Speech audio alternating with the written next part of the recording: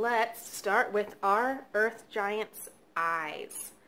So to start with his eyes, we have to start with the eyebrows. The eyebrows are rectangles.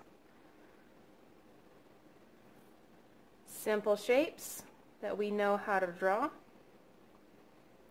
You can change the direction of the eyebrows to change his expression. So if you want him to look grumpy or angry or confused, then for his eyes, they're a little bit closer together. So halfway through this eyebrow, I'm going to do part of a circle. It's going to go around and come back. Halfway through the eyebrow, around and come back. And your eyebrows don't have to look exactly the same. Because our Earth Giant is made of rocks and boulders, it doesn't have to be perfectly the same on both sides. So one eye can be a little bit wonky. That's fine. And for our Earth Giant's head, he has kind of a flat head. Because his brains are all rocks. He wouldn't have a giant head. Then for his nose, we have little steps off to the side showing how to draw a nose. That starts with a curve, then a curve underneath, then two lines out to the sides. Then for his jaw, and if I'm going too fast, which I feel like I probably am, pause it between each steps. That's totally fine. That's why that pause button is there for you. Then for his jaw, it looks like a giant letter D, a capital letter D, on its side. And that goes out a little bit past the eyebrows. Then a big curve down, up, and around. Then we got to do his cheekbones. His cheekbones kind of look like a roller coaster, where it goes over and then up and then down, and then it goes across. So for our roller coaster cheekbones, we start at the end of the eyebrow, go over a tiny bit, up and down like a roller coaster, and then back over. Over, up, and down, and back over. And like I already said, if your two sides are different, like mine are different, totally fine, because our person is made of rocks and boulders. Then we have some little cracks and crevices in his jaw. And these cracks and crevices don't have to look the exact same way that's on the step-by-step page. Yours can look different. Totally fine. Now for our man's shoulders. His head is kind of hunched down, so we don't see his neck. His shoulders are behind his head. We're starting out right next to the eyebrow. Curves down. Curves down. And then we have diagonal lines going up from the jaw. And if you have some hanging off there, that's totally fine. That's why we use pencils. Mess ups happen. And actually, we kind of want them to happen sometimes. Mess ups are good. They teach us. That's why pencils have erasers. Then we have to do his man muscles on his chest. Those muscles, their scientific name is called a pectoral muscle. And these don't have to even be the same size. One can be smaller because our man is made of rocks.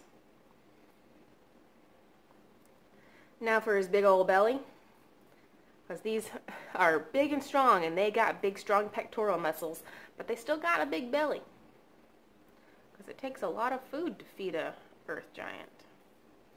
That belly is like it is the shape of a letter U.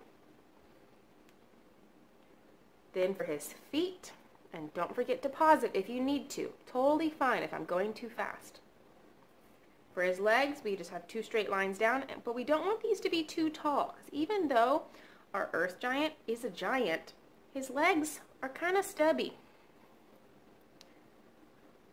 You could probably even use this same thing to try and draw a troll, but instead of making him look like rocks, you would make him look like skin.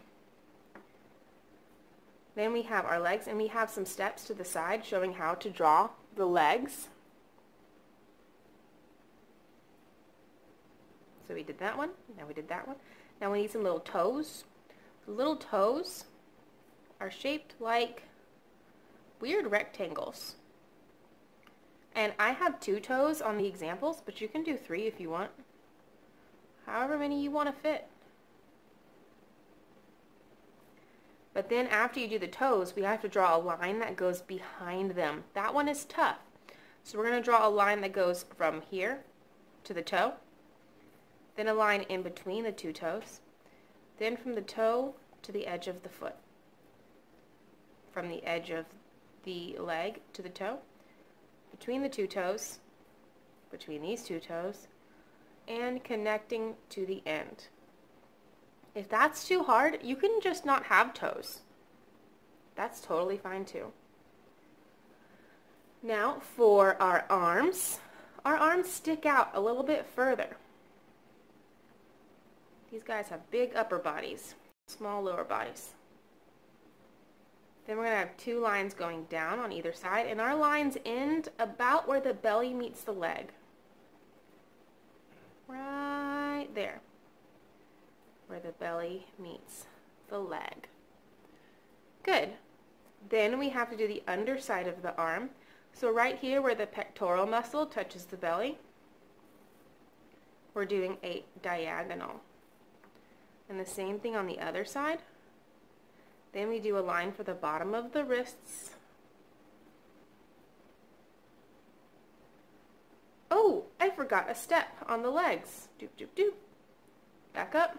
I forgot the knees. For the knees, it's kind of like a castle line. So we go over, down, over, up, over. But remember, it doesn't have to be exactly the same because these are made of boulders. So I made that one kind of like a V instead of like a square. Now, where was I? I finished this step. Now I'm here. So it says the hands are like mittens. So when we have mittens, these 4 fingers are together and the thumb is by itself. And the thumbs should be on the inside because whenever you're walking, your thumbs are closer to your body. So we should have a rock-shaped thumb, which is basically some squiggles and corners. Then for the mitten, that just a squiggly line to show that's bigger, to show the other fingers. A smaller rock-shaped thumb. Then a squiggly line to show the other fingers. Now we have the same line that we had on the knees, but for the elbows. A squiggly line. Remember, this is a squiggle, not a scribble. Squiggles and scribbles are different. And now we're basically done. Now you get to put in little cracks and crevices where you want to put them to make your rock giant look like a